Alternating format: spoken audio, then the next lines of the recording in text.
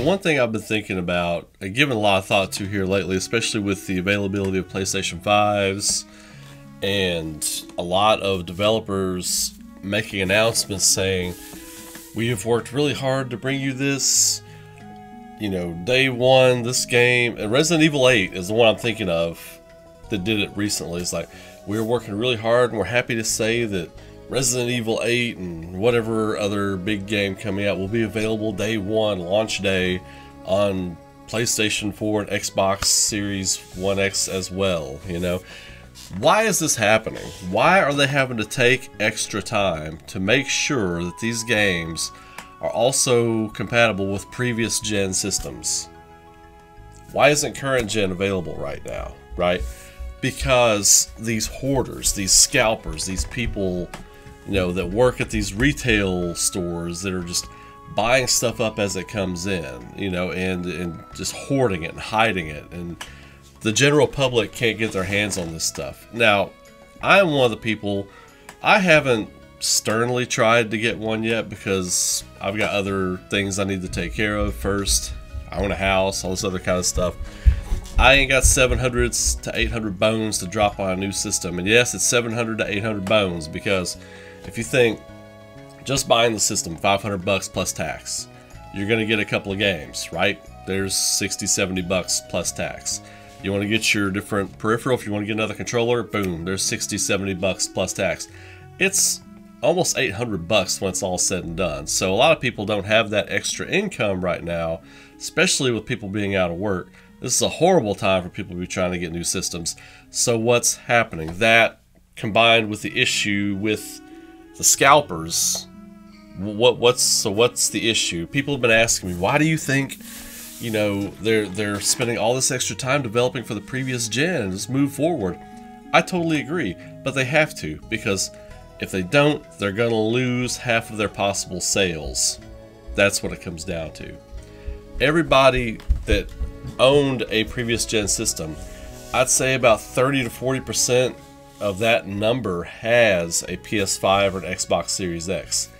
That's it. That number, I'm probably in the right ballpark there. Last I checked, only 30 to 40% of people who own previous gen systems have the current gen systems. That's it. So if you develop a game, like a big AAA title, like a Resident Evil, like a Final Fantasy, like Cyberpunk tried to do, right? Everybody was like, oh, it was greed. Well, I guess you could kind of say that to an extent, because they got a bottom line, they have a red line they have to hit on sales, right, to make the game profitable or whatever, and they exceeded that by leaps and bounds. But a lot of people don't have current gen systems, and they won't be able to play these new games when they come out, and it's going to hurt these companies' bottom line. It's going to hurt the money coming in for them. It's going to hurt them developing other titles in the future if they don't have that money to put in the bank to get to work on those other titles. That's how business works. That's why we're seeing a lot of these companies come out and say stuff like, we're happy to announce that it's going to be available on previous gen, or they're saying current gen, right? Which PS4 and Xbox Series X, even though I have a PS4, I'm not going to lie, it's previous gen. It's not current gen.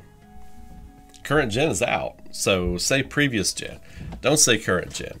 But I really feel strongly that's why it's happening. I 100% believe that's why it's happening, because they know if they release these games that they want people to play them and enjoy them. They want everybody to have a great gameplay experience and all that kind of stuff. But they also have to put that money in the bank to get started on the next projects. Games are expensive to make, you all. Like these current games on PlayStation 5, Xbox Series X, PC, Steam, these games aren't cheap when you figure in, not just development time, not just the technical stuff, but hiring your musicians, paying for your score, paying for your voiceover, renting the studios to do voiceover. That stuff is not cheap. That's the stuff that people don't think about. That stuff is expensive to pay for. You got to pay for all those voice actors. You got to pay for all that studio time. You got to pay for all the studio time to record. You got to pay for your mixing engineers. You got to pay probably 40% of the budget doesn't even go to making the game that you're physically playing, like the coding and stuff, and the art design and all that. The other 40% goes to other things. Well, 50%, you know, you've got marketing, you've got your recording stuff, you've got all that kind of thing, right? And then you have people in to do pickups. You have, it's expensive to make a video game. That's why that's why it costs money. It's not greed. They got to get the money, right? You can't make something for nothing. It costs money to make things. It costs a whole lot of money to make a AAA video game. And if 60 to 70% of the possible market to purchase your game doesn't have the system that your game is being built for, well, then you have to find a way to make it playable on the system that people do have. That's just the way it is. I mean, I know it kind of sounds gross when you're talking about money and stuff like that, but no, the more people ask me why I think that's happening, why I think people are bending over backwards to make sure their stuff still works on old hardware, you know, and I've talked about this with Final Fantasy. My hope would be that the next games are being developed solely for PS5, and you know, next gen moving forward or current gen. But the reason they won't be is because they have to get that whole market. There's a business side of it that a lot of people don't think about. And if you haven't been in business, you don't understand it. If you haven't seen all the little things that go on behind the scenes, it's not gross. It's not gross, you know, greed or whatever. That's not it. It costs a lot of money to make games. And when you're planning 4 or 5 years in advance, which a lot of these companies do, you have to hit certain numbers every quarter. You're not going to hit any of those numbers. You're not going to be able to develop Final Fantasy 17, expansions for 14, the further releases of Final Fantasy 7 Remake, Resident Evil 9, Revelations 3, remake of Code Veronica, remake of Resident Evil 4. You're not going to be able to fund all these things if you can't pay for them.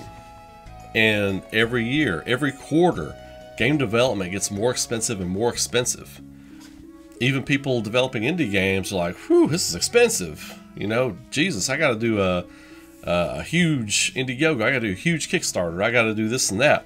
And we support them because we understand that it costs money to make games. But to make those big games we enjoy and review and critique and talk about, it costs a whole lot of money. So, you know, that's why people are bending over backwards to make sure that their stuff works on the previous gen's hardware.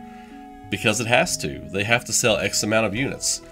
And I guarantee the number of games people are wanting to sell, the ratios of people that play their stuff is not lining up with the ratio of units that are in the hands of the general public. It's just not lining up. People hoarding and people not having enough money for the stuff right now. You know, the pandemic, people being unemployed, people not having the money to buy them. That's a big part of it. And I would say the biggest part of it is these scalpers. They're hoarding these things. They're ordering hundreds, if not thousands at a time when they go available on these websites. And these big retailers are canceling those orders now. A lot of retailers are saying, hey, you go into a store. I go into a store once a week to make a store run for my household, for my family, to get groceries and to get things we need. We go out once a week. And I check every time I go into the store, and like now they're saying, hey, we don't carry it in store now. You have to go to the website and order it there. We're not carrying them in the store. We're not going to. Stores have stopped.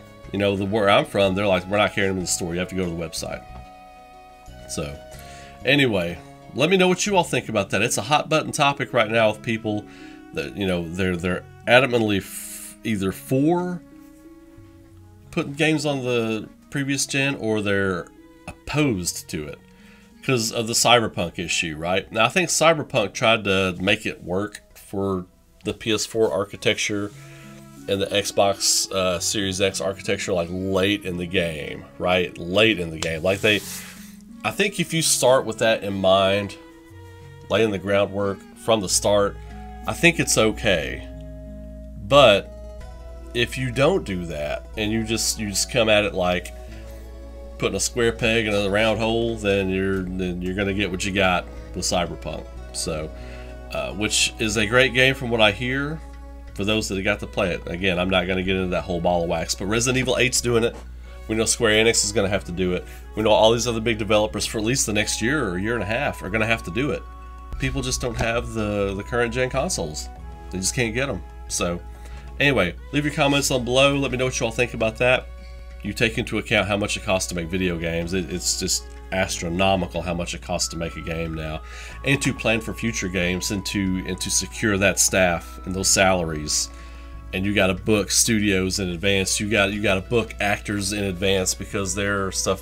You got to book musicians in advance. You got to make sure schedules are lined. I mean, it's so much to do. It costs so much money. So anyway, you all have a great day. Keep rocking. Be safe out there. Be good to each other.